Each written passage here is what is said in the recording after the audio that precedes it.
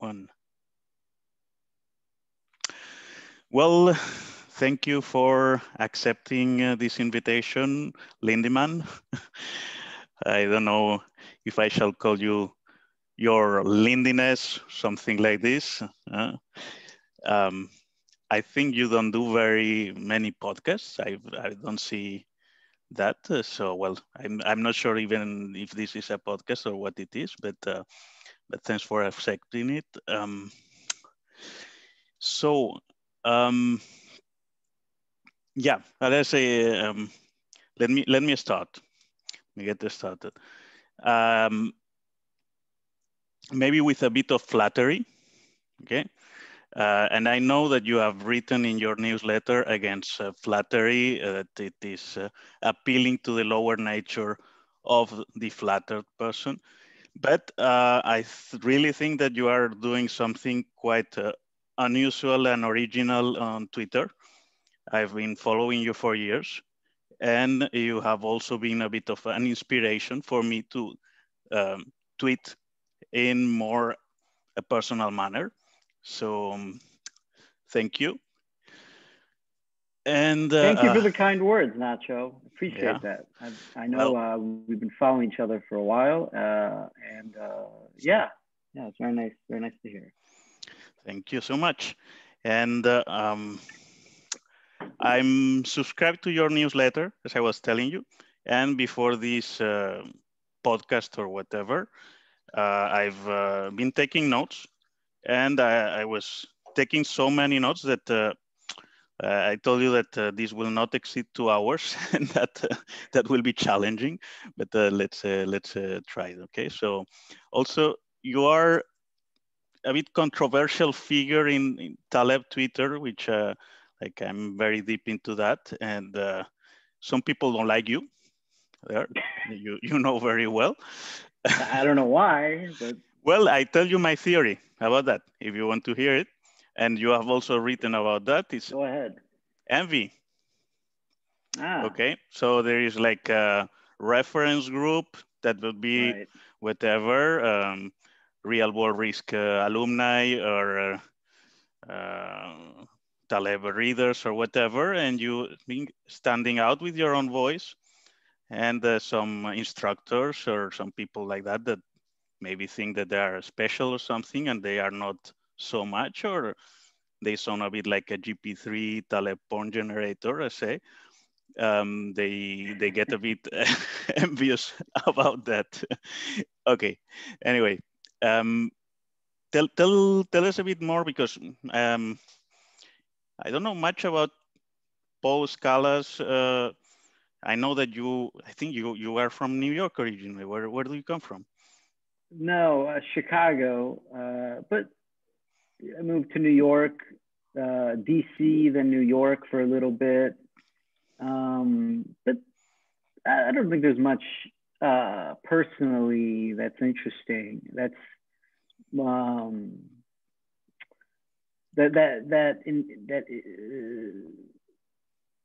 I suppose the ideas are more interesting, and then sometimes the life experience feeds into the ideas that I post in the newsletter.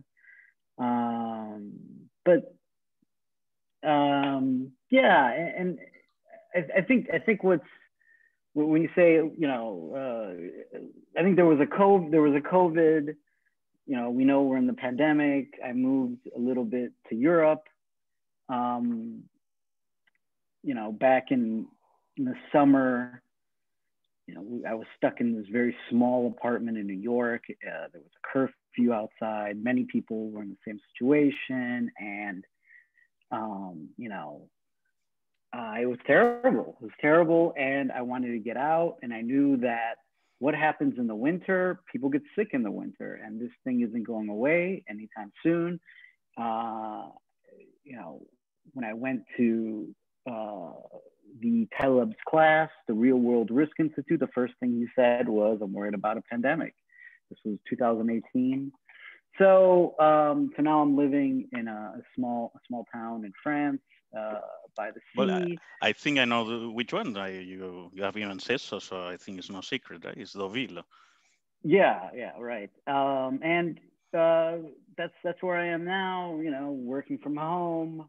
I've been talking about, you know, working from home for years, right? I call it remote work nationalism. I sort of put a nice name on it, because when I was in New York, you know, man, I was paying so much for an apartment, and it was this little thing, and I was walking around going, how is this sustainable? What is this doing to people?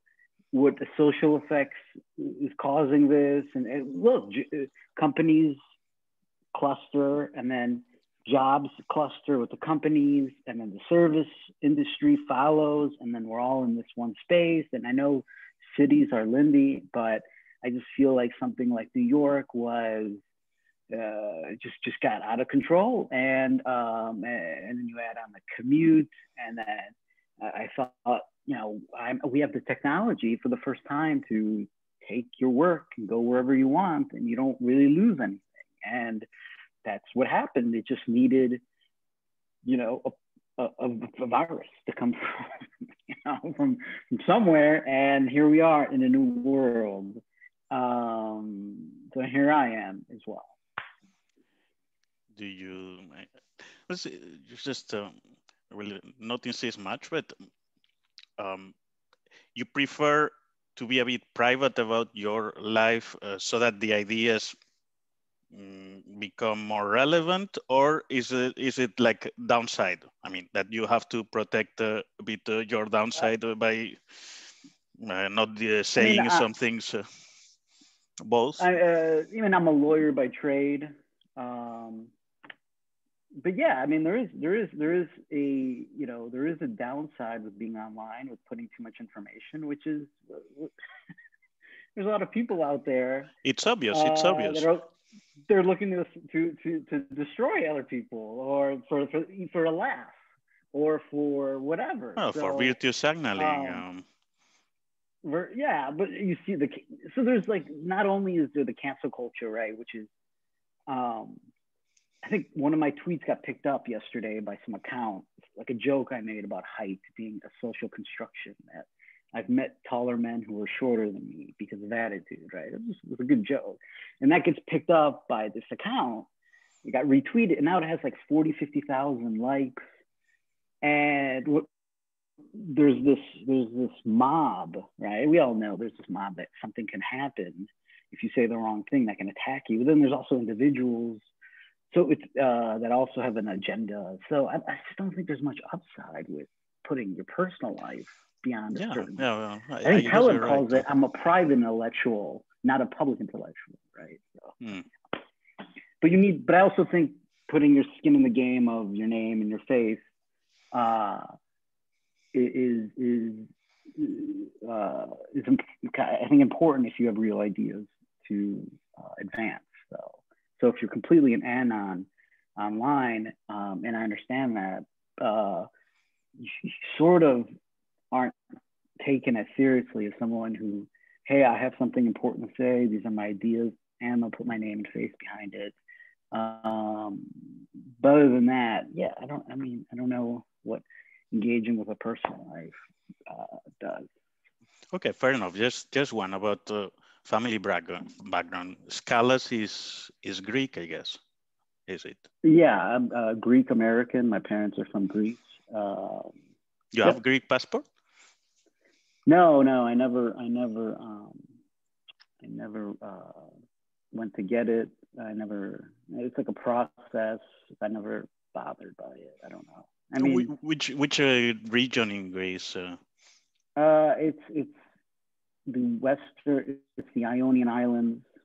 My father's from a small island called Kalamos, and it's by another town called Mytika. Most people don't really, it's just a very small, but it's on that side of the country. You speak the language, or?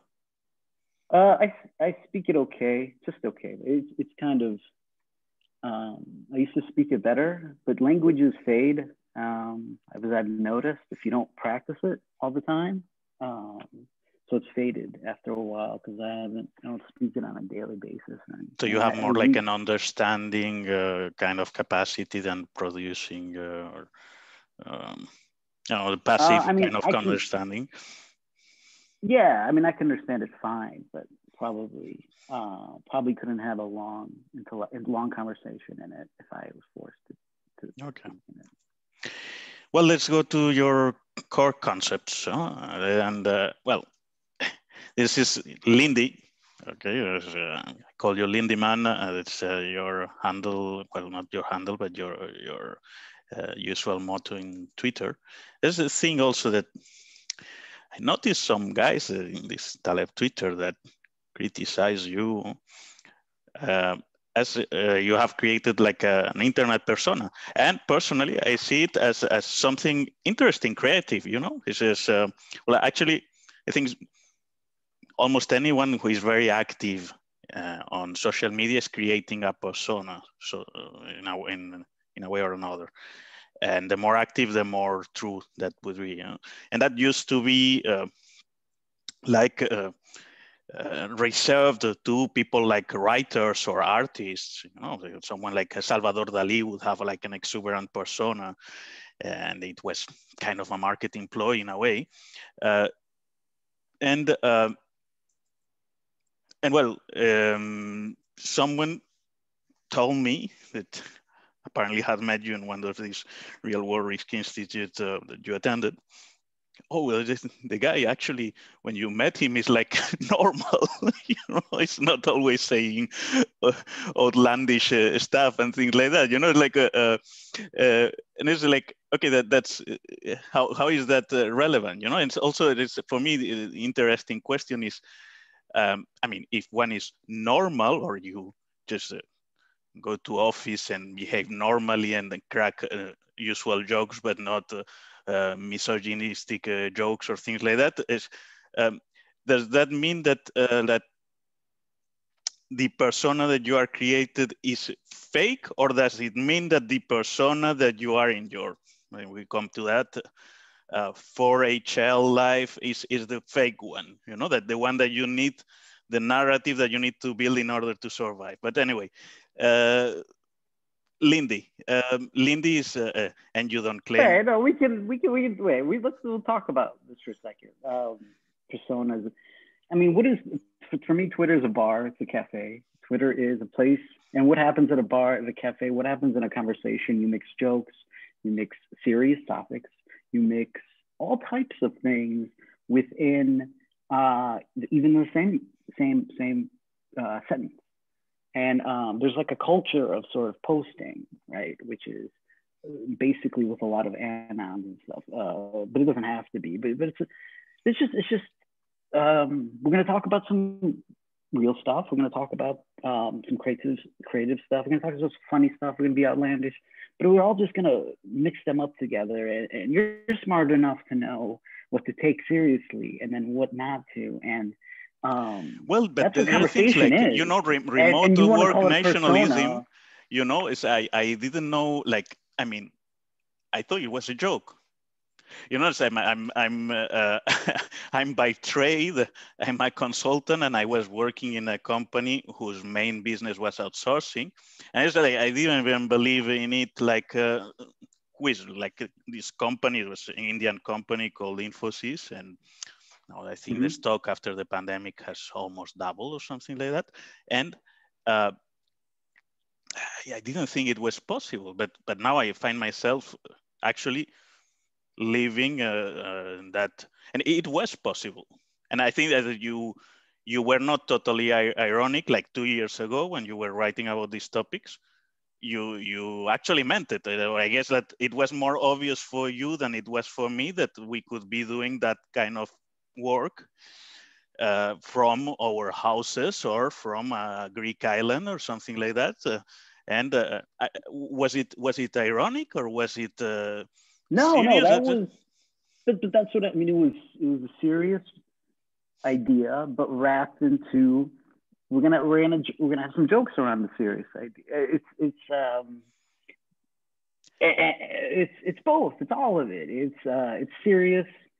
A lot of what I talk about is serious, but then we play with it a little bit, and we put a cartoon to it. We put a name to it.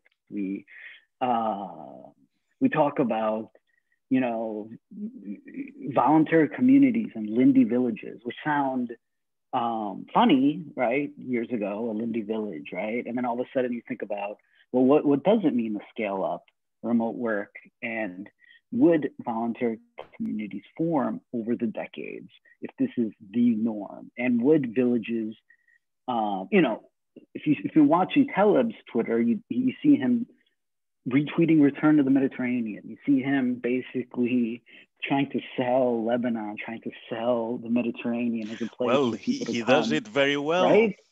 And I said, like I'm very much into Taleb. You know? I'm a big fan. I don't even Right, pretend to me hide it. too. Yeah, we both are, and that's probably how we got connected in Twitter.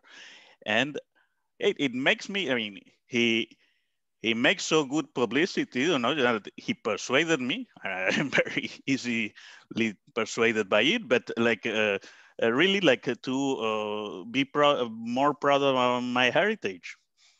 And yeah, it's a soft form of uh, med supremacism that it is slightly ironic, you know, but he would say things like Meds are these ways and Nordics are these ways and Chinese are that way, you know. And it's not to be taken with a grain of salt, but yeah, there is also I mean, I probably would say one of his underrated accomplishments was taking the Med brand, which was on the floor, right, and him picking it up, sort of well. I would say I don't know for utilizing it and Greeks, but becoming a thing.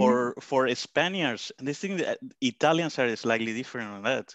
You know, Spaniards don't have like a poor idea of themselves. I think it's probably even more Right, true in the southern side of the Mediterranean, that you know that you look up for references or you look to America, you know, like right, the 1,000 year American empire right. for references, and you tend to look at what people do or think over here as non-sophisticated, and it's often the other way around. And I think the Italians, as far as I know, are a bit peculiar in that they don't have that inferiority complex.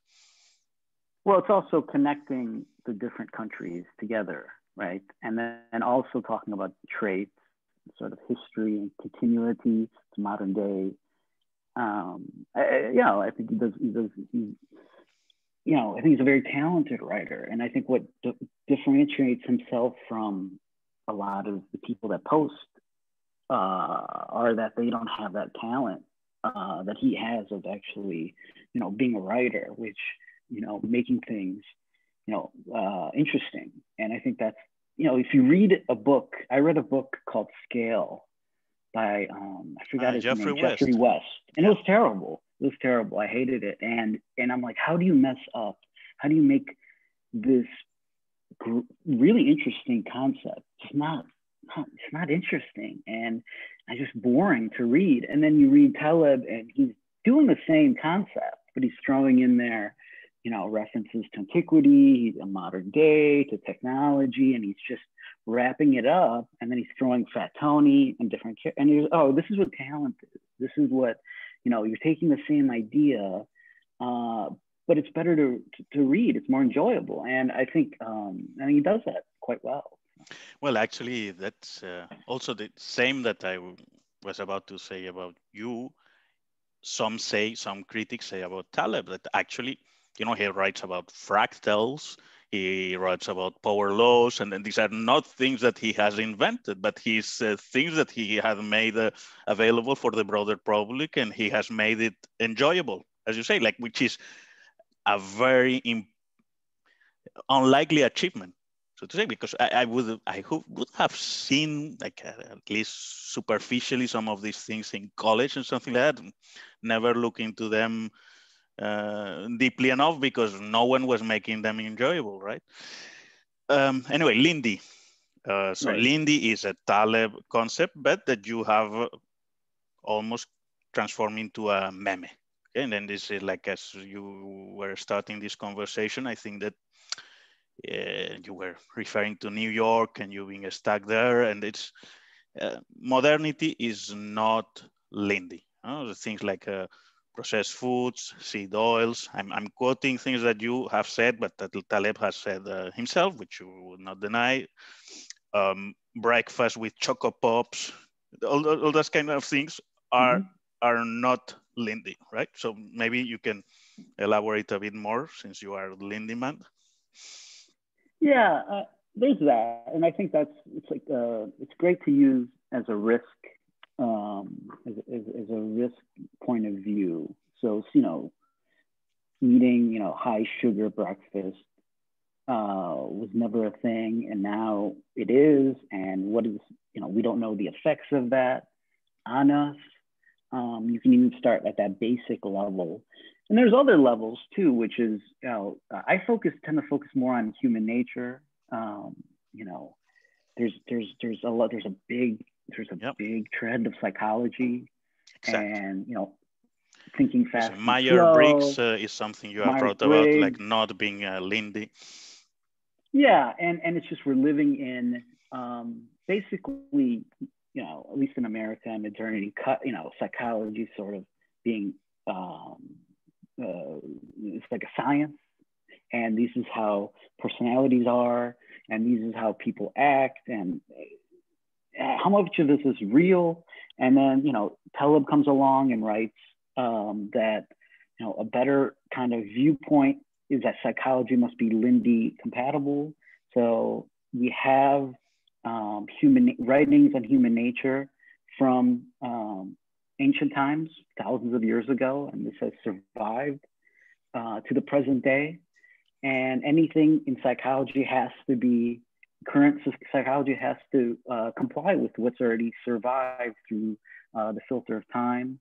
So I recently wrote something on envy using basically Plutarch and a few other sources on how they view envy, and how the human hasn't changed much, I would say, in a few thousand years. So we can focus on, at least I do, which is encountering human nature through this lens. But yeah, there's other ways to use Lindy too, as far as what to eat. I mean, those are easy. What to eat, what to drink. Don't eat something, don't drink something that are, less than 100 years old or less than 500 years old. You don't know what's going to do to you. It's an excellent filter, right? I use it as a filter. Yes, yeah, I mean, understand the concept. It's a great, I think it's easy. It's really easy for someone to just normies, right? If somebody, you can explain this to them. And they can pick it up quite easy. I think it's probably Taleb's most intuitive, or at least easy to explain idea. Well, this is again, Taleb is a great vulgarizator of the idea. I don't know how you say this in English, but he has made it like a common folkish, like to those who read it.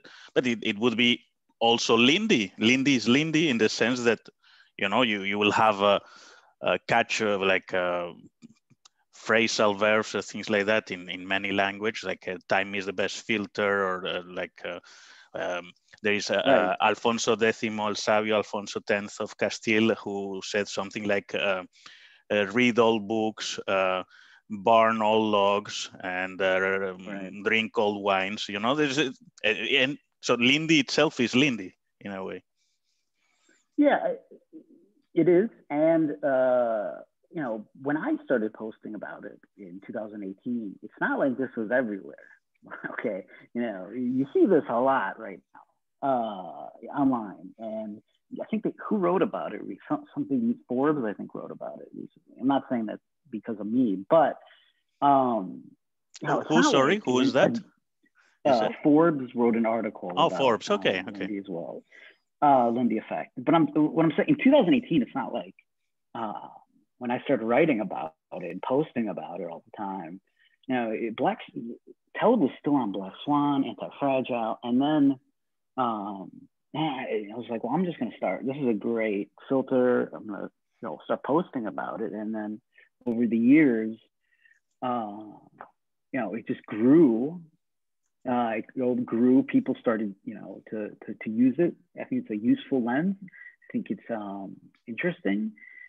We can have fun with it too, and you can make jokes with it. You Yeah. can. It's Well, just. you will have made some personal contributions that I learned through you, like yoga in its modern form Oh, right. is not Lindy, and it's true. It's a sort of an invention, I think, by Vivekananda or something like that, that popularized the postures and things like that. But yoga itself, it's more like a philosophy, or it used to be understood more as a philosophy before then, and then it became this Right. form of exercising with some spirituality embedded in it that catch up in America. It was always in America, and then was re-exported to the rest of the world, and the Indians themselves catch up with that.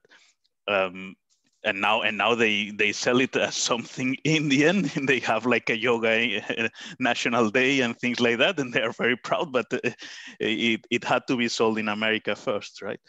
Um, Walking on the other side is something that you tweet often about, and it's like mostly in the thing. And actually, we started this conversation now because you just took a Lindy walk, as you call them, right?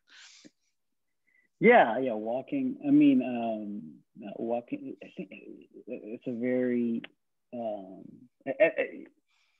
I think with walking, it's a simple, under discussed though. I think it's under discussed. I think people talk about running, they talk about jogging, they talk about weightlifting. I think rarely do you hear people just say go on very long walks all the time, and Well, but you'll it's something that also I don't know in America, but in Spain or in Italy is like very common. Like in right, Italians, they say like fare la passeggiata, and normally it's right, something that you would do like you have done before the end of the day. And in Spain also, it's very typical to go like for a walk, a paseo, and it's like something that people do, like even families, etc. This is it's obvious. It's so embedded in our cultures that it seems like like a fish talking about water, right? But maybe for an American it isn't. I mean, I think I think it is. I think people walk all the time too. I'm not saying it's a new thing or people don't, but I think a lot of think who's online, like who's my audience. A lot of people who work for a living, a lot of people who um, maybe live in places where it's not a walkable community, and they live in a car culture type environment where you separate exercise, right? You exercise. There's a gym, go there, and you go home. But I would say is walking is may not be part of may not be as central to someone's life as maybe it is to someone who lives to an old man in Italy, right? So I don't know. I mean, I always like to get reminded of it sometimes because I think it provides pretty good benefits. Of course. Okay, and this going to something that is absolutely Scala's territory. Okay, so she, well, even if at least you have transformed these things into a meme, and it's like I take from notes that I have taken reading your newsletter from which I subscribe. Um, America is like three different countries, right? You have one that is very nice and is where the rich people live and they don't want to leave that place. And then you have another one where people struggle to make end meets, and another country is like a war zone.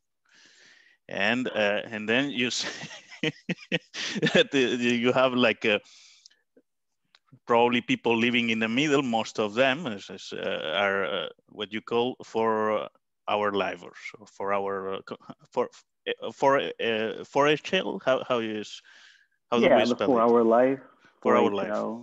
Sometimes it looks better on the screen than it is to say it out loud, the 4HL. So For Rachel, yeah. yeah, I think most working people are in a structure, and most people are in a salary. And I think,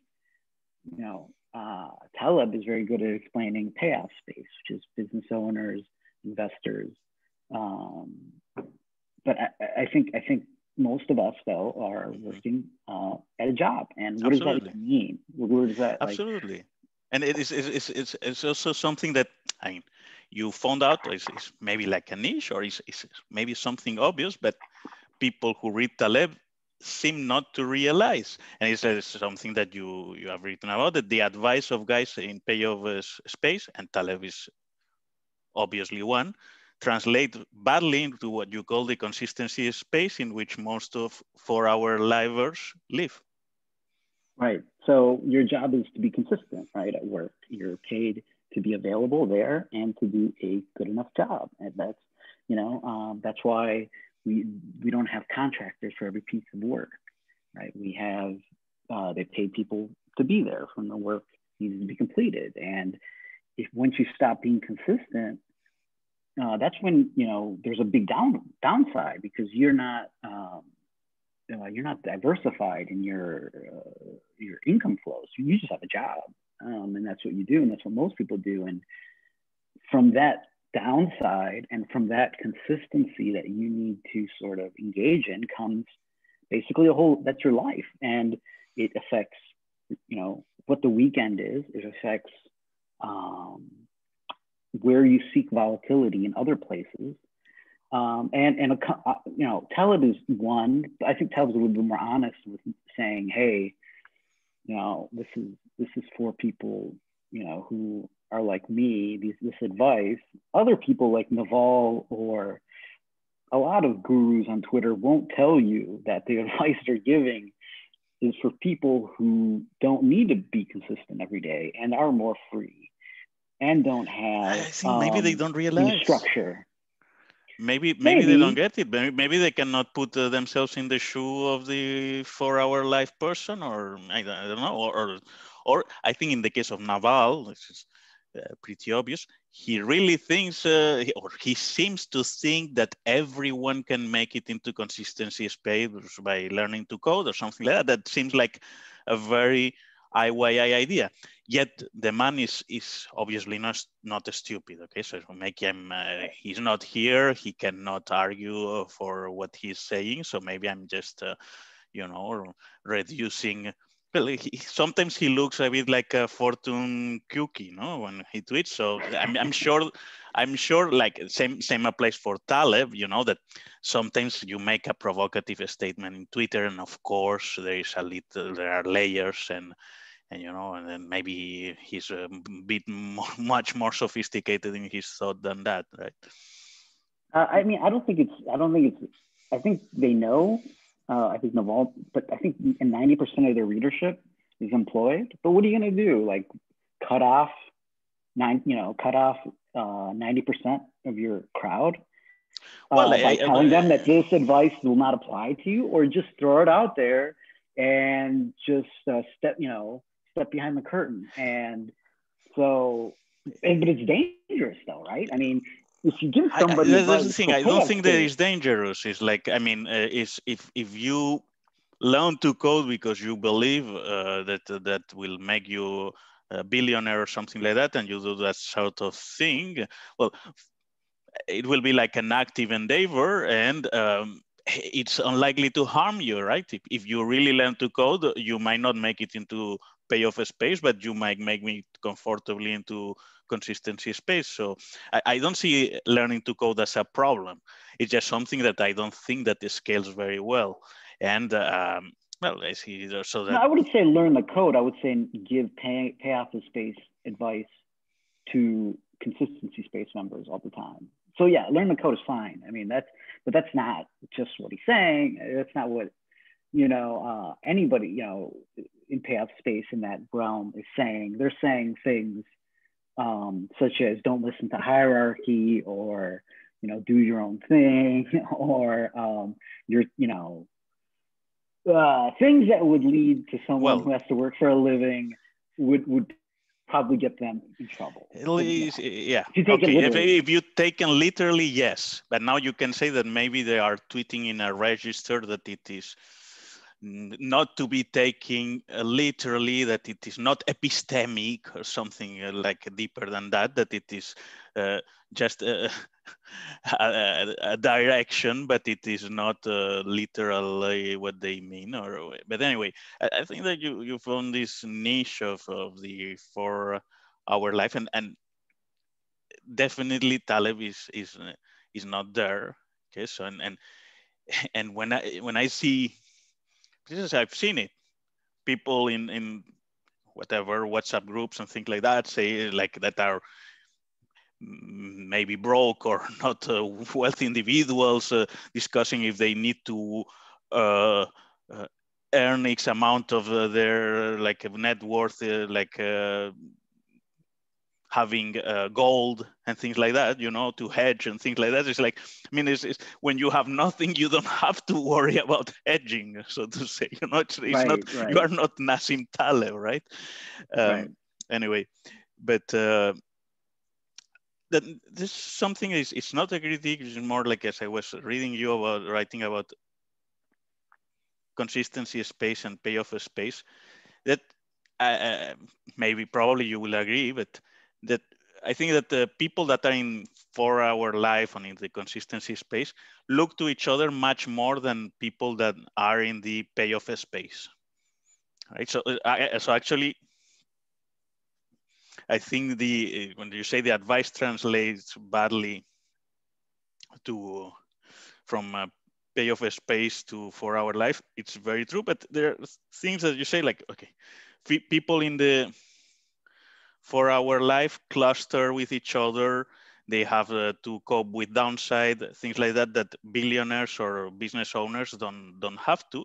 And then there are things like, I don't know, that you say that people in the payoff space are potentially honest, when people in the 4-hour life, it's almost impossible for them to be.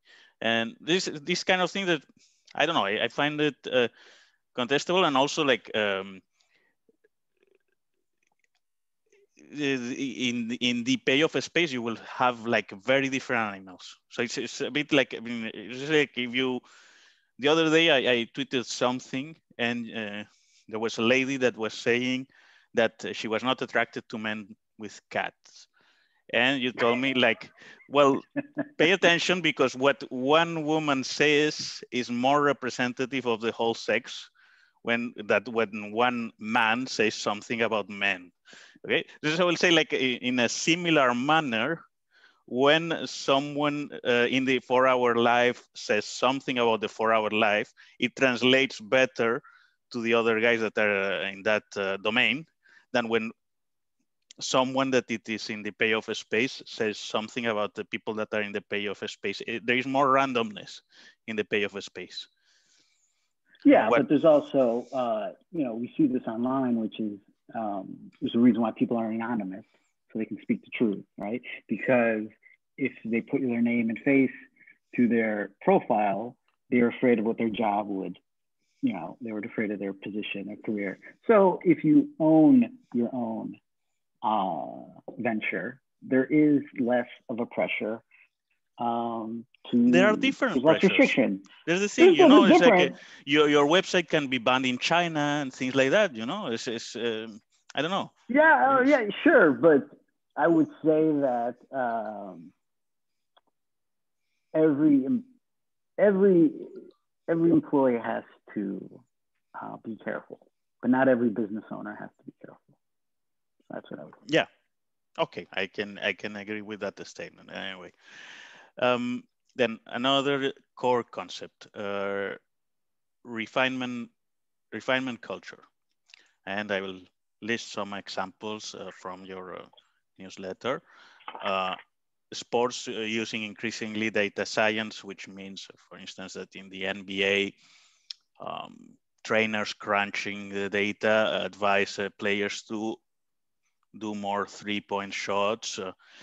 Logos of brands with the person in the logo or the character in the logo looking healthier, sexier, sending more healthy image, like the Quaker guy whose logo was changed. Writing style also was taking like people writing in a kind of a standardized style that GP3 generators can mimic. Cosmetic surgery, gentrification, and Airbnb says the ultimate expression of this. And then vitamins also, something that you say that is part of this refinement culture. Maybe you can elaborate and Yeah, explain. refinement culture is a name I give to something we're seeing in society that's optimized by, like you said, data science. It also involves sort of a refinement on like a smoothing of details and maybe making everything like there's some logos that are some ridiculous changes lately. Like they got rid of the chest hair on Little Caesars pizza logo, right? So it's clean.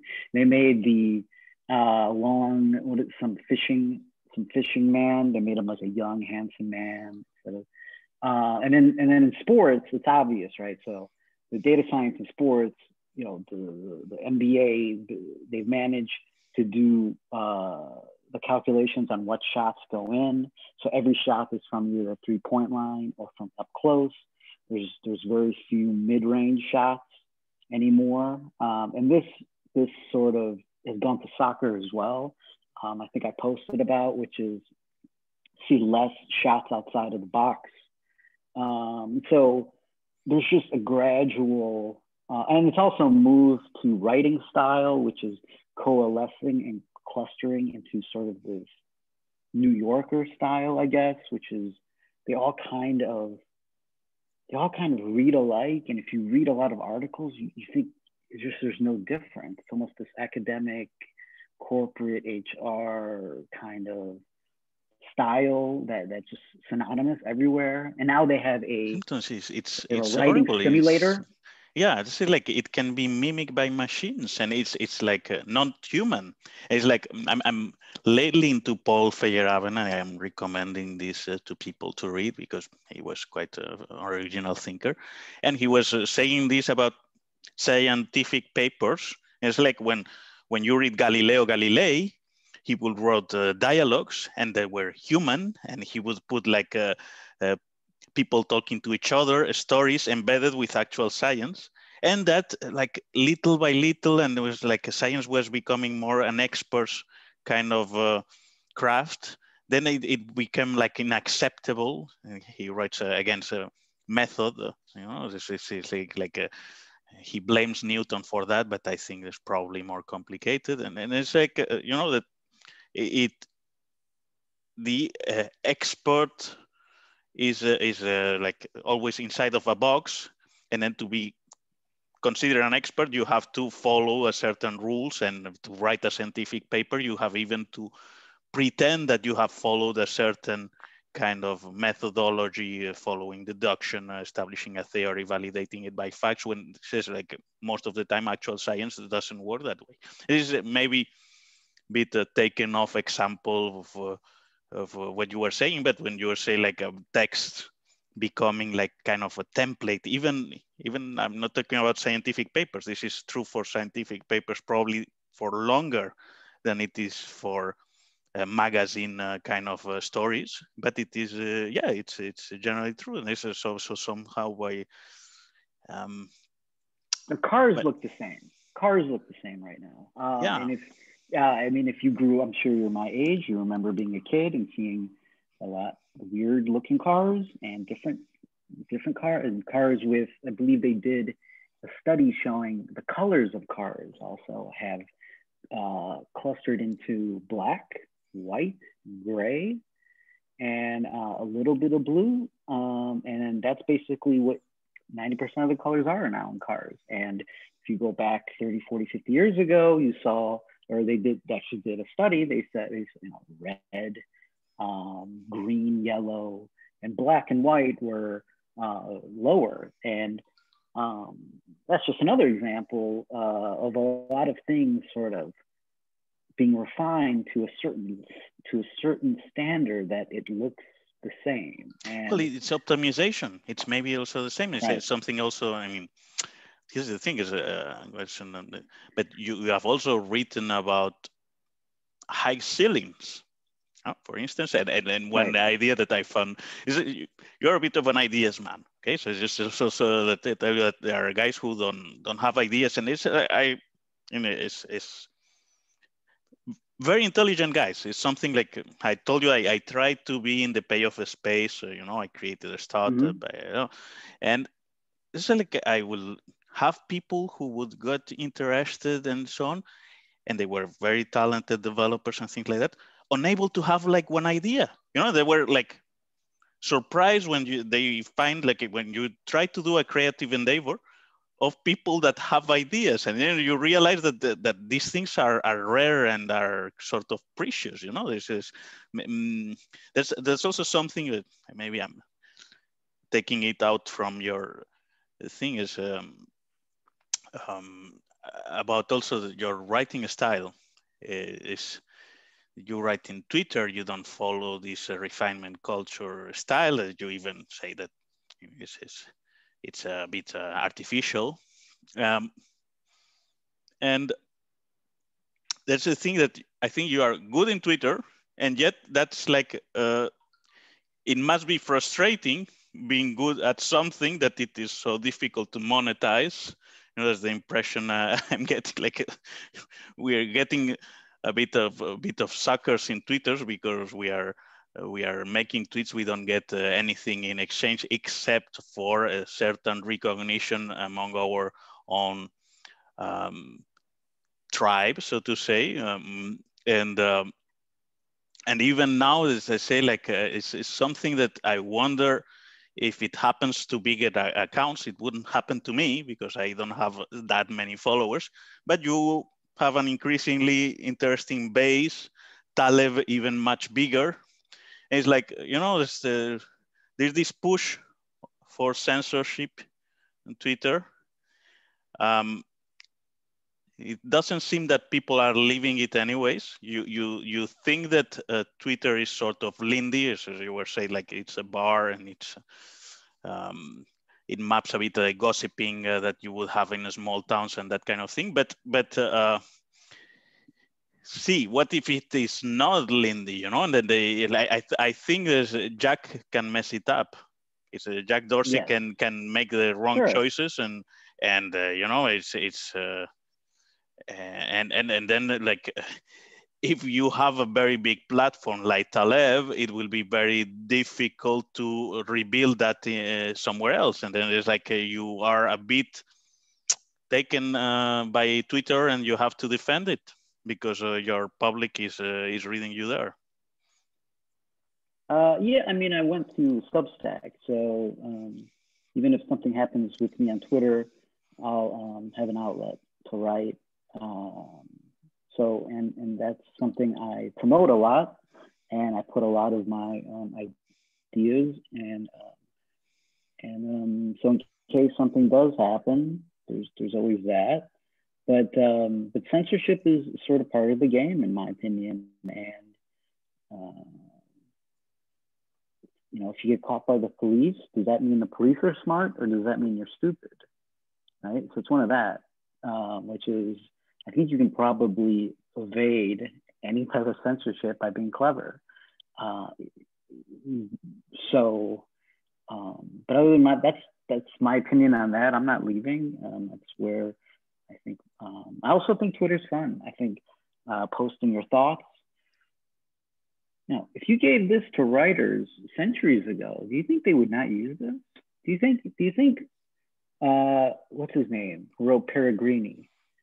What's his name? You know who I'm talking about. Yeah, an Leopoldi? Italian that is. You don't think Well, you we don't have think a he would be Spanish using version. Twitter? I wanted to tell you about that. This is a Spanish guy that was called Ramon Gomez de la Serna, and he invented literary genre. It was he called Gregeria, and it was like a very short story, so to say, that would fit into a tweet perfectly, and it was slightly humoristic, and that he wrote entire books with this. And it's like, I'll read you one example. It was something that would say like, the doors get angry with the wind. That would be agregaria. It's slightly humoristic, it's metaphorical, something like that. This guy, he would be very big on Twitter, and I'm pretty sure that he would be using Twitter. Yet he was very good, and he had a lot of a sense of humor, and it's considered like a minor art, and that's what they say. Like, he invented, I say in brackets, because it's a bit also like he was the only one doing this kind of art of this short sentencing and so on. And he's not much, he doesn't get as much praise as a guy like Federico Garcia Lorca, yeah, right? That he wrote entire plays, or guys like Valle Inclán, who wrote novels. He's considered like a minor kind of figure. And it's like, the thing is, you can be very good at Twitter, but Twitter is like sort of a minor art, right? And if you are good at a minor art, that may be a little bit disappointing somehow, even if you are very good at it. You don't get the recognition that your art deserves, so to say. I think I'm a bit peculiar in seeing Twitter as an art, because almost no one sees that way, right? Anyway, let's go on your core concepts, single and relationship domain. So I'll try to add up things that you have written. Men in the single domain are constrained to follow kind of a template because they have to fit into a market demand. Men that are in the relationship domain are more free, and that they can be quirky and cultivate their own personality because they have already been vetted by a woman. Say, that reminds me, this film I like, is the Departed, the American version. Is the character played by Alec Baldwin. There's a policeman. He's kind of grooming Matt Damon, who is a new policeman, and he's telling him, like, now that you are going to get married, like, women are going to try to grab you, because they will see the ring, and it's like you have been vetted by a woman. That means that you are good for a relationship, and it's a bit something that you have written there. It's like, and you were saying you have written many more things, but for instance, you did one post regarding this. Another thing you've written about is asymmetry in breakups, which is something that is backed up by studies. No, wait. Going to sometimes you have trouble talking to someone who's single and you're in a relationship. There's also biological changes. Your testosterone goes down as a man when you're in a relationship, and in fact, a woman's testosterone goes up when she's in a relationship, right? So there's a little bit of that. There's a little bit of, we're in two different worlds here, especially when you're in let's say, even like a family too. You have kids, well, that's a big game changer. I see. Right. But I think you see it with, you also, when you're in a single, I don't think you can unfeel the dating market. Like, when you step outside, it's, it's just a world, the invisible world is different versus someone who's in a relationship is not in that state of mind. He doesn't feel the dating market and a visceral, right? That anything can happen, the optionality, the eroticness. It's a little bit toned down for him. She's just not in that headspace. And I was just making just some observations, right? So you're more free if you're in a relationship because your relationship is the world. That is culture, right? Your culture is whatever your wife thinks looks good on you. Versus when you're in a single domain, you have to abide by, right, what the outside world, and you have to live in that outside pop culture world and what's fashionable, and you have to think about attracting a mate and signaling. So those, just being single and being in a relationship aren't just two, just like a relationship status. It's also, you're living in two different worlds. One is more affected by the outside world. One is creating a different world. So that's all. Well, listen, you were tweeting recently, and that people DM you asking for relationship advice, maybe because you have written about these things. I don't know, and you find it very odd because every relationship is like Right. a world in its own, which is okay. Like it's okay. It's like I don't know, how should I split finances with my wife or things like that. There's like, how can I know I'm not even your friend, right? Right. The point is that a relationship is built on precedents and agreements that are built over time and events that, and just these little stalemates along the way. And, it's just like a novel. It's like a big book of things where you are at that point. And then you all of a sudden talk to your friend about a problem. And it's like, this outsider is not going to know all of this history, right, that led to this issue, that may be influenced by this issue, and it's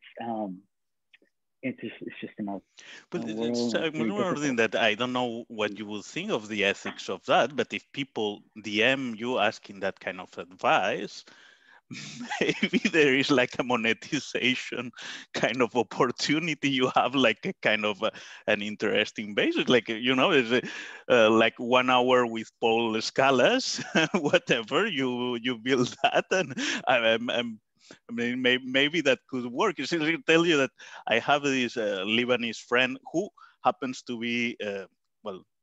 It's not coincidence. I met him also on Taleb Twitter, and who is like, he has moved online. He was a philosophy teacher in the American University of Beirut, Yeah. and now he's doing philosophy lessons on Twitter. Sorry, on Zoom, and he promotes them on Twitter. And as far as I know, I don't think that he makes it a secret. I think because of the Lebanese pound uh, inflation, now he's Right. earning more income as a Zoom kind of philosophy guru or consultant or teacher than he was Good doing for as a, him. yeah. Well, anyway, But as, no, that's not for me. I like to write my own ideas. Um, but this and, is and also not something I don't that for like me, I see teaching, and that I don't like asking. I'm not desperate for money enough yeah, to okay, do okay. anything right now that Fair, I don't fair want to be enough. doing. I find it ethically borderline, but I think that, and you have written about that, that therapy is ethically borderline. I mean, it's like renting a friend advice or something like that, and it's probably even the therapist doesn't have any skin in the game, or so to say. It's almost like prostitution of friendship. Um, I think therapy is uh, based off the relationship between the person and the other person, and that attachment is probably what makes it work if it works. But and other times that's what a friend would provide, and I think that's basically what's going on with therapy, which is we may have a lot of people without good friends, so they're renting one, hoping to make an attachment with this person, and through that attachment, they may feel better. So that's my take on what therapy really is. Okay, well, you have also written about asymmetry of breakups, and this Yes, is backed by studies. So it's women cope better, and they initiate more often divorce procedures. And you illustrate with an example that is something I like, because I try to do also the time, like that illustrates the point. It's Anthony Bourdain, this very accomplished guy who had like his own show over which he had a full control, creative right, control, and he got involved with an actress, and the actress cheated on him, and the guy killed himself. right. A lot of times I like to look through the lens of what is my experience, then I go back and look at some old literature, Lindy literature, right, some ancient, whatever, what can I find on this topic, and then I'll look into modern studies. And this particular one seems to hit all of the trifecta, right? Not always is there a trifecta, but this one seems to correspond to a real phenomenon, which is men do not recover from breakups like women do. And in fact, may never recover unless they get into another relationship and they take it harder. And, you know, I think any man who's ever been in this situation understands what I'm talking about. And I think that's one of my more popular subjects because people feel it deeply. Bourdain was a tragic example of this, which is, I enjoyed watching his show. I thought he was very good. I also liked him. He was very good, right? I like it. I think it was a good show. I don't really watch much TV, and I found his show to be pretty good. So, and then you have this guy on top of the world, good looking, millionaire. Apparently, he was not so well off. That's also disputed. I think when he was dying, that he had made some bad deals or something. I've had somebody reply that there was a lot of money in real estate. He was okay. He was okay. It wasn't. Yeah, it was. I mean, I don't think he had $100 million, but I don't think he had just $1 million. So I think it's somewhere in between that. But he was, had his own show. He was about his mid-50s. So it's not like, Berlusconi's still going and he's 80, right? So he's not a very old man compared to other stuff out there. And, the seemingly innocent sort of breakup drove this guy with almost a perfect life, right? I mean, if you look at what a lot of people's lives want to be, it's, write a book, he did shows, creative control over TV production. Traveling to amazing places, meeting interesting people. Meets interesting people. I mean, there's a lot of good stuff going on here. I also came up from, humble origins and, just a great career. And so what is, people talking about his addiction, his drug addiction, that and he died with no drugs in his system, by the way, or alcohol. And so, there's another phenomenon here, which is something a little deeper, which I think is like a hidden thing nobody talks about because there's, machismo or whatever you want to call it, which is men feel the breakup much more intensely than women do, and it leads to crazy behaviors. I think the thing is also, say people like it, but everyone knows these things are a bit true. And it's like also something that you have written about that it is a good observation. It is it's something also, I don't know if it's Taleb, but someone I said, like everyone understands black swans in terms of the relationships. I mean, it's that you might be in fully inconsistent space, but everyone has had at least once in their lives serendipitous encounter with someone that was like very unexpected and marvelous. And there's guys, this is people in consistency space experiencing black swans that way, or as you say, payoff space in the dating arena, right? And I also think there's asymmetries in human nature. So, and modern culture doesn't maybe talk about it, or modern literature doesn't, but here's an asymmetry that you should be aware of, that divorces or long-term relationship breakups may affect you more than the other person. So there you go. And the human feels the loss greater than the gain. Much of the truth. It's also the fact that there are asymmetries between the sexes. That this is also it's pretty obvious. Also, this is like everyone can understand, but it maybe goes against the zeitgeist or whatever you want to call it. That is it obvious in your opinion? Correct. For me, it's obvious, and it's also like, I mean, it's in what's the name of this guy? Richard Dawkins, The Selfish Gene. He writes about asymmetries in male, female selection of partners and things like that. I think that any accomplished biologist or zoologist knows this thing, and he will not be shocked about it. As if you go to the average journalist, maybe it's a different story, yeah. But still, there is some truth to it, and when someone like yourself talks freely about it, it rings a bell to many people, because it's like we have all seen this. Well, then things you have wrote about politics as sports. This is also something that say that you have illustrated in your newsletter. I've seen it elsewhere. I'm fan of American movies, and this there's a John Ford movie. It's called The Last Hurrah, and it's from 1950s.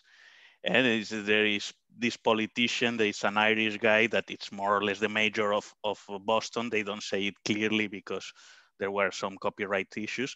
That he makes this parallel that politics is a sports. Even in some other movie, there's primary colors. There is a candidate that it is the candidate that John Travolta is fighting in a primary of the Democratic Party, and he makes explicitly this um, even that politics is like pro wrestling, and this the thing is with Trump is become so obvious because he had like some interest in the pro wrestling, and he was explicitly inspired by this, as you have written in your newsletter, Jesse Ventura, wrestler who became uh, governor of Minnesota. Right. And then he mimicked his campaign. He got a lot of insights from this guy, and that the politics is becoming like a show business in the strictly sense of it, right? And it's fake. Yeah, I think the best view of politics should be the pro wrestling angle, because functionally there's an audience, us, the public. There's candidates, and they're both trash talking each other. One of them's trying to make the other the good guy. One of them's trying to make the other bad guy. Even though they get in fights all the time, they always sort of wink at the camera and still have dinner together, right? So there's kayfabe, which is a show they put on for the audience. There's something called announcers, right? The announcers at even at sports, by the way, but in pro wrestling, the announcers aren't impartial. They're there to hype up the product, right? That's what CNN, that's what all these New York Times journalists are doing, is that they are there to make this interesting, to make you read about it. They're not trying to downplay any of it, right? That's not their job. Their job is to sell newspapers or ratings or whatever.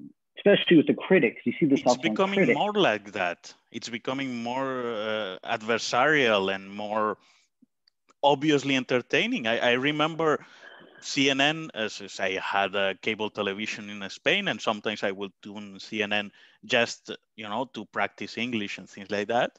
And it was very different from what it is today. It had like this pretension of, like mainstream, appealing to everyone, and like a neutral kind of tone. They don't even try that anymore. Yeah, and I think Trump accelerated that. I think that's one of his one thing that made it very, like as you said, made it abundantly clear that this is name calling, insults. The crowd's gonna love it. Go to the lowest common denominator. That's what pro wrestling is. That's what people want. That they want to see a fight. Well, that's the thing is that when like Ellen DeGeneres or whatever toast to George W. Bush on a Super Bowl match, people get angry because they are not adversarial, and it's like the public demands it to a point that they cannot even have like I don't know, like a polite conversation, because that would break the rules of the game. So yeah, so it's funny, in pro wrestling there was an era where people thought it was real. Okay, from like the 40s to about 70s or 80s, people thought, hey, this could actually be a real fight, right? And some people are in that mode of politics, right? And then wrestling admitted that this is fake, but the fans grew. They didn't walk away, right? So that's weird, right? Why would you keep watching even though you know it's fake? Well, it's because now they're interested in the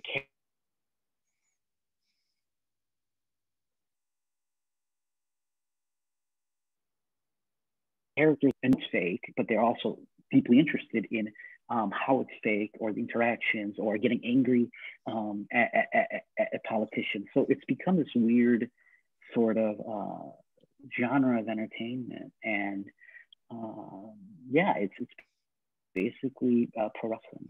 And you have a book on Trump's tweets in 2016 that has become very relevant right now, right? That's right. A couple of years ago, I sat down. I said, I mean, this is like this is a historic. I remember being on. I don't know if you were on Twitter, but I was in 2015. I was lurking up until 2 years ago, and okay. didn't. I mean, I was really thinking that the downside was too important. You know, that you would have these stories of some person, some crazy person tweeting some crazy shit on Twitter, and that got fired and things like that. You know, or on Twitter, on Facebook, or whatever. So it's like I only saw the downside, not the upside. You know, now from a couple of years ago, and it's like you were one of the accounts that I was following with more intensity. I've been more active, given a bit more of myself, and I have met people through Twitter. And it's also maybe diverting from your main core ideas. I think you have met Taleb, for instance, right? And was it through Twitter? Or is like you got like a bit friends through Twitter, or? I mean, through the Real World Risk, it was there. It was there. We met and hung out after. Okay. But he didn't know you existed before for your tweets before Real World Risk Institute. Oh no, he did. Yeah, that's why he gave me a scholarship, right? Okay, you got the scholarship. Okay. Yeah. Right. Okay, well, that's what I mean. Is exactly, which is also like, I mean, if we go back to Taleb, because this guy that I was telling you, the philosophy professor, is also friends with Taleb. He made friends with Taleb through Twitter, which, I mean, it's more impressive, like for Taleb fan that he gets like friends with some of his fans than the other way around. But it's also representative of the. Well, I think Taleb is a very special man. I doubt that someone like Pinker will make friends with guys that he has met on Twitter. Probably he does not even keep his own tweets himself. But anyway. Oh no, it's great. Absolutely great. I was the whole experience being on Taleb Twitter is great. The man is it's just stuff you don't expect to happen, and it's all great. I mean, it's great. I mean, you know, other people aren't doing this. You know, this is not like you said, Pinker's not. Nobody's doing this. It's great. Of course, it's great. But yeah, I forgot what we were talking about. Okay, more core concepts. UBI for women only. That's something that I picked on my blog when I was writing. Nacho. I have to go back to the book. Sorry. A few years ago, I was on Twitter. I saw Donald Trump. He was controlling the news cycle with his tweets. It's crazy to me. They were reporting on his tweets, and then people were responding to his tweets. And he was doing a campaign off of tweets, and then also doing big election rallies. And I thought, I've never seen this before. I'm going to save every one of his tweets, and then I'm going to annotate each tweet with the context of what he's talking about, because there's controversies happening daily. And it became this 600-page book of his tweets and my footnotes. And from June 2015 from 2015 to when he won the election. And then I sent it out for free for years. I said, here, download it. You don't know what's going to happen in the future. And then Twitter, you know, kicks Trump off. Everybody kicks Trump off, basically, not just Twitter. And then I I pulled out my book. I put $7 price tag on it, because now is it working? I mean, the timing is perfect. Yeah, it's okay.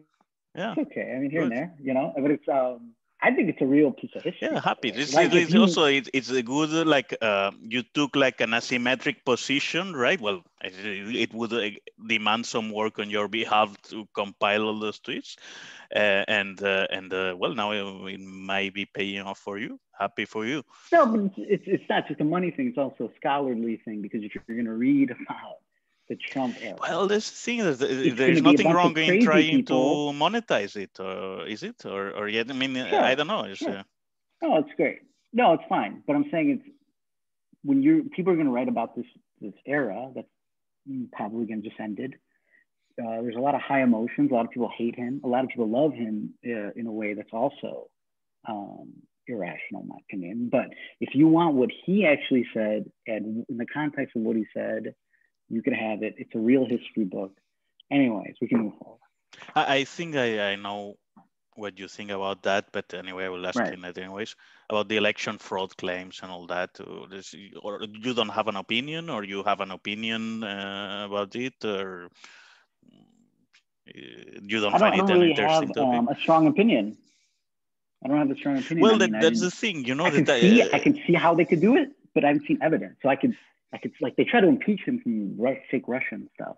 So I can see like, oh yeah, they may do something. Unfortunately, he didn't provide anything to the public that's so obvious what they did. So we're in this weird spot of, I mean, I haven't seen anything. Apparently, the evidence outraged. that he has provided, or his team has been like, I don't know, he has filed 50 lawsuits or whatever and has been universally dismissed, is not that good.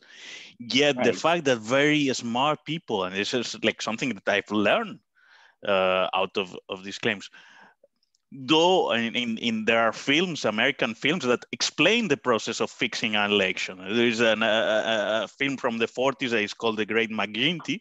There's a guy who gets governor by fixing an election. So it's like something that Americans find some plausibility on it, you know, because well, and that's the thing is it connects a bit with things that I think Taleb has written on Twitter recently, though he has been basically shutting up about it for a long time. That well, the thing is also this Trump technique, it would work anywhere, and say like I just make a leap of faith when there is an Spanish election, that the guy who claims that he win the election, he won the election. And I have not seen in any election that I have seen that the losing candidate contests the result of the election. Though I know perfectly well, because there are people that are fanatically and that they are prone to fall for that kind of shit, that if one of the losing candidates would have contested the legitimacy of the winning candidate in any of the elections that I have observed, that would have worked in a significant portion of the base. And that probably Trump knew that. I don't know if he really believes the fraud claims. Maybe he does.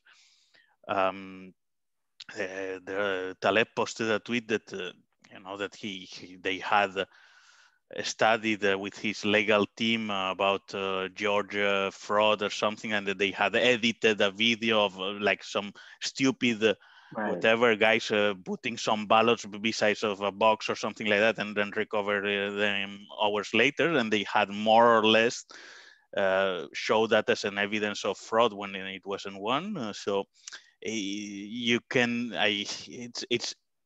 it's difficult to presume that they are like not cynical about it, but maybe they truly believe that they were stolen the election. I don't know. Anyway, it's also, I don't know it in the same way that I didn't know. I cannot claim, because I was not counting the ballots, if the last Spanish election was won by the prime minister that we have today, that is Pedro Sanchez. I could not. I have to make this leap of faith, as I say. And what Trump, in a way, is doing is breaking this faith in the system, which is Trump's providing a smoking gun evidence, right? That's the problem. He doesn't have that one thing that you can latch on but to. The American electoral system itself, it's so take down the system, so hackable, and you have the counting machines and the counting done by volunteers, and people getting ballots without showing a valid ID and things like that. That is websites that I don't presume they are neutral, like Project Veritas, but they have get footage like showing that that is possible. Now that you have to prove that that happened, and it happened at the scale, and it happened in 5 states or whatever the number of states they claim that were stolen, right? Anyway, I don't give much plausibility to the fact that this happened on large numbers, but some guys that are more intelligent than I and that are Americans, they do, which I find like, you know, well, maybe they do know things that I don't know. There's also a other storyline of Taleb trying to control the conspiracy theories that are coming out of his followers. And well, that's the thing. This is very prevalent among the and followers. And that's kind of a new trend, by the way. We've only seen in the last year or two, which has taken off, in my opinion. So, and I think I wonder what that's about. Okay. UBI for women. Okay, so this is something that I picked on in my blog when I was doing a personal blog. And it's like more or less say that unsuccessful men that scales pretty well, but women having trouble that doesn't scale very well. And that, well, now there is this universal basic income that is being discussed in many countries, and the US is like a reality. You said that it should be for women only, which is again, like if you admit that there are symmetries between the sexes, it makes sense. If you consider that sexes are the same, or that a woman can identify as a man or a man as a woman, then it doesn't make a lot of sense. Yeah, I think it's a way, it's a proposal, a provocative proposal that allows a discussion on, why is there higher alcohol? I buy it seriously. Yeah, a lot of people. The thing is, I've talked about your idea with my friends and like close relatives and things like that, and it makes sense to them. Right. No one is proposing this. There is no party that is proposing something like that.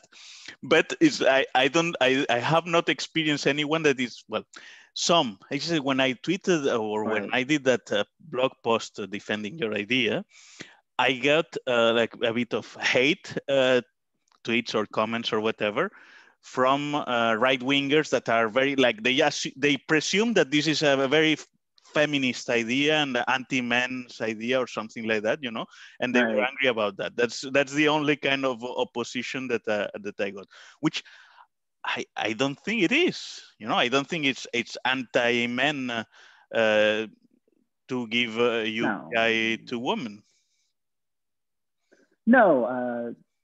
So I guess when I talk about the 4-hour life and working for a living consistency space, that's actually something that's kind of a big deal in people's lives. Okay, and so when you have 2 people in there in that situation, that's and you scale it up to everyone in society, that changes society a little bit, right? So we're seeing lower birth rates, we're seeing higher alcohol abuse by women, higher antidepressant use, SSRI use.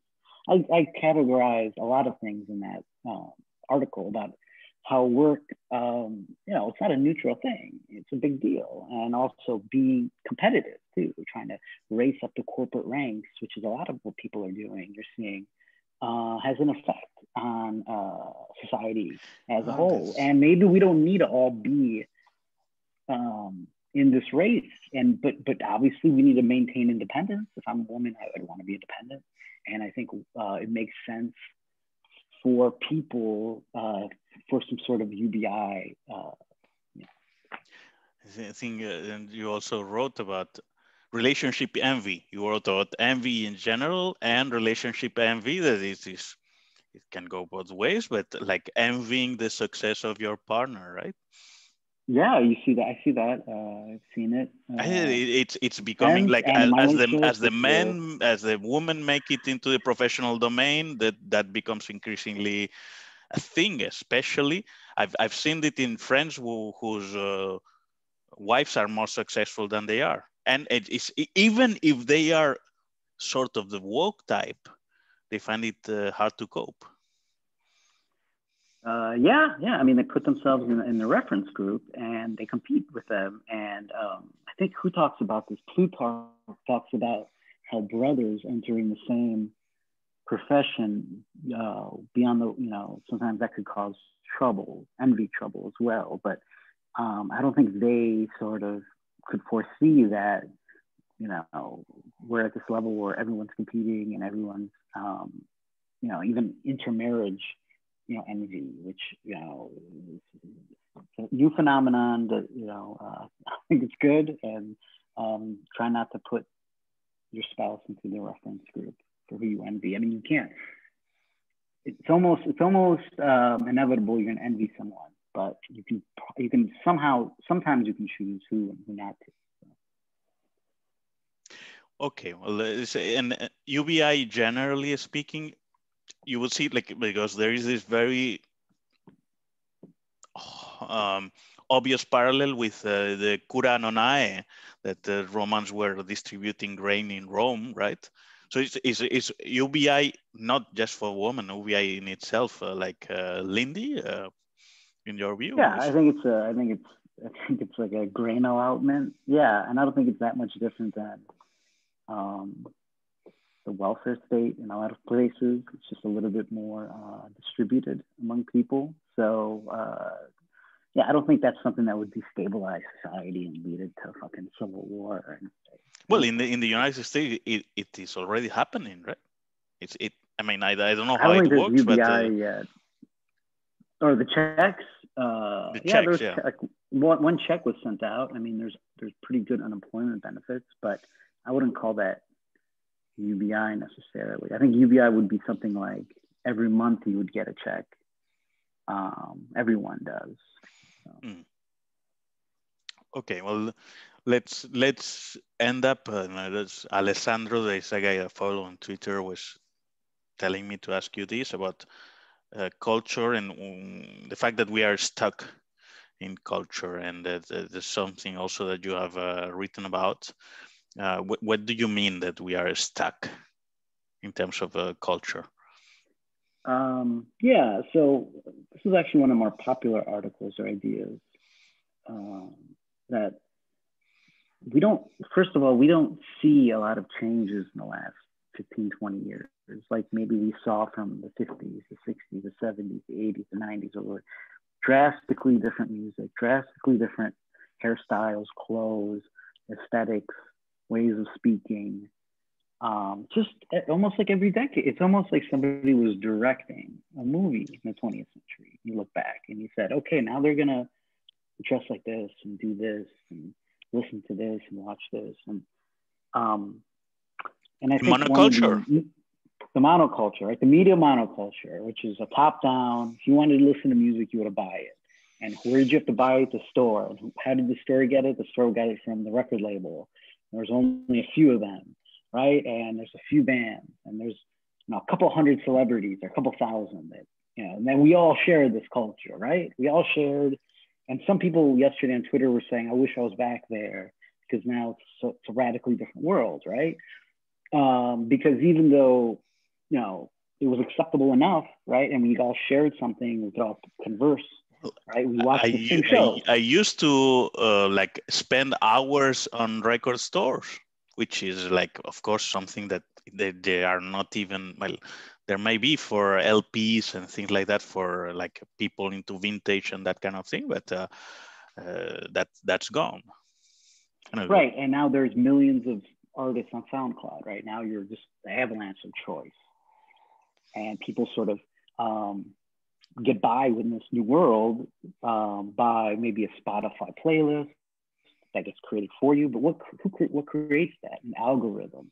This algorithm takes your chosen songs, tries to predict what you're going to want to listen to, but it's sort of based on prediction of what you like already. So it's not really creating new art for you. Exactly. It's reinforcing. It's missing their serendipity. So scale, transfer that to movies, right? Sequels all the time, sequels. It's horrible. We're still, I tell you, it's like I'm yeah, into movies, and it's like I think there is also an effect that me myself I've already seen like the most culturally relevant movies, right? I've seen already like all Stanley Kubrick movies probably several times right, over, and it's like I find it less enjoyable. But when I see what is produced today, I don't find it any interest. But right, it's yeah. also I mean, thing there's is that definitely no well, about solid the Kubrick type. monoculture, it's a bit strange because I think like you point out that before, like we were, it's like if someone or there was a market and someone was dictating what would be the market trends and things like that, which I buy. But now it seems like even if the culture is more decentralized, there is more of a monoculture in what you call the 1,000 American Empire or 1KAE, and it's like everyone looking to like what Americans do, and maybe this gets like somehow, I don't know, enhanced by social media or something. So Uh, yeah, I think there's two cultures now, right? There's an internet culture and decentralized groups, and this is obviously progressing. There's obviously we're here talking about something, right? So and there's there's lots of stuff going on down here. Then you have the apparatus from the 20th century that's still going on though, and it's still huge. And in fact, it's global now, and it's exported to foreigners more than ever before. And then foreigners, if they want to get out of it, out of the this American media monoculture, they go back to the internet. But the internet is also spiritually American too, so they're also getting American type subcultures, right? And that's how a lot of trends like the pronouns, George Floyd protests, videos going yeah, people viral. celebrate Halloween over here. Halloween is another that example. that it's an example, just an example. It wouldn't happen when I was a kid. Then I was a student in France, and they were celebrating Halloween. I was like, how odd and how stupid are these French, that they Uh-huh. adopt an American thing, and then like 2 or 3 years later it started picking up in Spain, and it is like, and people now demonstrating for George Floyd, shooting, or well, he will not shoot, but in Spain as well. Yeah, it's And and I think before in the 20th century, if you were from outside of America, you could literally just drop out and not be influenced at all. And I think as more generations grow up online, you're getting certain trends, you're getting things coming out of here which are sort of maybe make sense in America only context. But going back to stuck culture, but it's something happened in the mid 2000s that stopped everything. You had YouTube emerge, Twitter emerge, Facebook emerge, Amazon warehouse services emerge. You had a lot of things emerging from that mid 2000s that shape and control this world we're in right now, and we're still in that world, and we're still in, like, people didn't used to get tattoos when I was 18, yeah, 19. same in Spain. Huh? Tattoos are a recent thing, right? Again, and they're still here, and we're not cycling out of this era.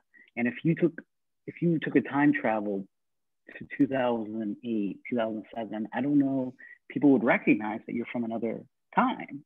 But if you went back to 1970, only in the apps, only in the technology, right? well, with The phone. internally applied to the internet. But not, it's not even like, I don't know. There has been like Airbnb and things like that have happened since then, but yeah, Right. not major cultural changes. Yeah, you are absolutely right. I think. So, but if you went back to the 70s, I think from the year 2000, I think you'd see a different society. So, yeah, I don't know what's going on. I just see that we're not moving into those decade like transitions that we were.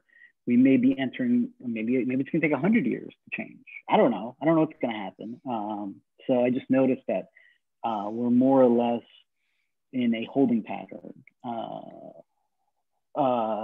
in the mainstream. Obviously, down here, you can go into a group and things are happening and are interesting. But I'll you wanted to do 1 hour. I asked you for 2. We are like 1 hour and a half now, so maybe time to start wrapping up. I'll catch up with one friend of mine. Is called Emmanuel, who told me like how was life in Normandy and how is like moving to Europe. How you living this?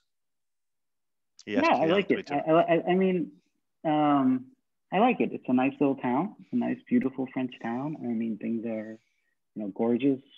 Buildings are very nice. The food is very good.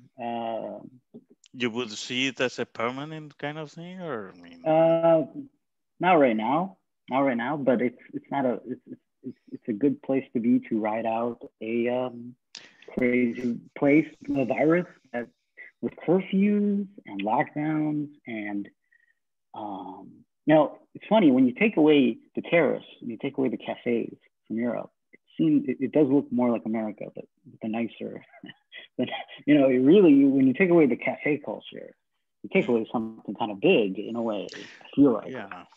Well, there's the thing of this. Now you mentioned that you see Twitter as a bar, but then is it really a bar or is it something else? I don't know.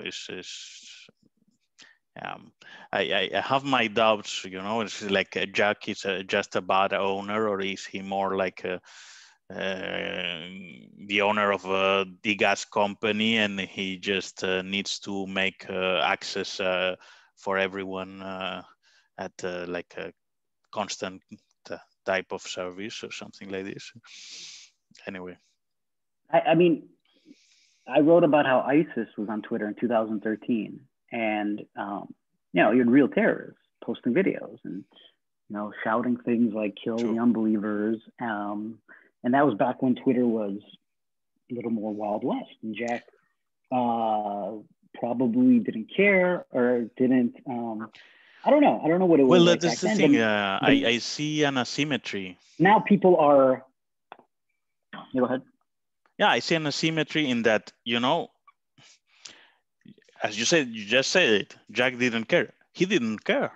It's like I've seen. I was a spectator when there was the Catalan independence project, and there was like a referendum, and well, there was like kind of troubles. There was like a lot of events that mapped what happened in the capital the couple of weeks ago. Twitter didn't care that people were posting fake news about like Right. Catalonia getting independent on Twitter at all. They didn't care. They just didn't care. Right. And I understand that they didn't care. Like Julian Assange was posting like every 10 minutes, and I'm not making this up, about Catalonia becoming independent. It was crazy stuff. It's like there is an asymmetry in that you can tweet whatever fake news you want about Brazil or about Spain or whatever, but right. if someone like Donald Trump with a real platform does that in Washington, then he will get censored. And right. Well, that's I don't know if that's a paradox or what is it. It's like that's there are people that are trying to enforce that. I saw an article in the Atlantic that said that why is stopping at Donald Trump? Why not Bolsonaro next, or right. Viktor Orban or whatever? Well, because Bolsonaro is not in America, right? And exactly. That's the only thing is so Jack doesn't care about him. It's like just it's of course. But if you were to be consistent, you would have to do the same thing about any other strong man or whatever, that right. is tweeting things that are like a borderline or whatever. Yeah. Okay, well then let's Brexit like is also something that any particular insect. I don't think Normandy is very close to that. It's not like if it was Calais where you have like tracks stuck and things like that. But have you got any particular insight on Brexit by this move to Europe? No, no. I just find that UK is going into more into the American sphere of influence and away from They sort of were this already united more than European front, right? they were So, more than already there, like in a natural way before Brexit, but Brexit probably but enhancing that. Yeah. but I will say that they're very aggressive in vaccinating more than any other country in Europe, and I think the reason is they have to show that if they're going to leave Europe, they're going to show that there's a reason we left, and we're going to vaccinate way more people and get this over with Is some more upside than any country in Europe. So I think about it. that is happening right now. I don't know how long that's going to be sustained, but that's clear to me. I mean, they approved the vaccine before any other country did, and they were even criticized by America for it, and they're just vaccinating Well, I a think lot of people. it's Israel. I mean, it's much a smaller Right. country, and it's easier. It's almost like a statistical truth that outliers are um, much more likely to happen in a smaller samples than in bigger samples. But Israel is they are the ones that have like taken the lead on vaccination, right? Yeah, I mean, Okay. you're not going to survive World War II and start Israel just for a Well, violence this is there, the thing that right? I now mean, they there's a are lot of they are motivation good there. they are good at vaccinating, and apparently they have deployed the army. Apparently, having a strong army it's useful. Yes. I think that also we have to rethink army as like kind of management of tail risk in general, also at home, It's an interesting and idea. that probably the Israelis are a bit ahead on that curve. Um, okay, well, just before we close this, can you recommend us some books? I know that you are kind of well-read person, and if you can go outside of Taleb's, that I presume that if someone will see that, they will have already read. Sorry, um, I will be appreciating that. Yeah, Against the Grain is a great book about prehistory, about how the first cities, were really not enjoyable to live in, and a lot of early war was taking slaves to work into the cities, and there's a lot of disease and pestilence. I also like Leon Creer, who wrote a book on architecture, which is just sketches and showing you what car culture does. Leon Creer, Krier. Yeah, I've been recommended it. I have not read it yet. But yeah, It's yeah, it's a good book, maybe on architecture. I don't know. okay. There's two off the top of my head. Okay, well, this is interesting recommendations. Well, almost 2 hours. So Yes. thank you so much. I enjoyed Thank you, this Nacho. conversation, and yeah, um, see you next time. See you next time. Take it easy.